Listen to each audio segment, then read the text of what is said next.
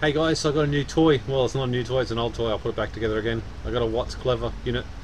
Um, Basically, I've hooked it into here, so now I can see how much my house is using. So that's solar, so that's over here as well. So 2.6, so this will change to 2.6 in a second. This one's a little bit slower. 2.52, close enough. One thing that these clamp-on meters don't take into account is power factor. So it's just a rough guess.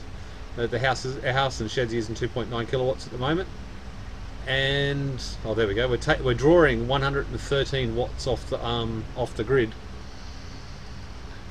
So we're coming on the afternoon, and we're drawing 600 watts from the batteries at the moment, because remembering the house is run off the batteries, and my shed and the big air conditioner, which is running in the house at the moment, is not. So that's pretty cool. I'm going to like this one. It's going to be good. Get to watch it. And the batteries still have 105 amp hours to go, which is quite a lot, really. And what did we take out last out to discharge? 275 amp hours last night. So it's a bit of a cloudy day, and we've been running air conditioners, so we've been taking the batteries down a bit.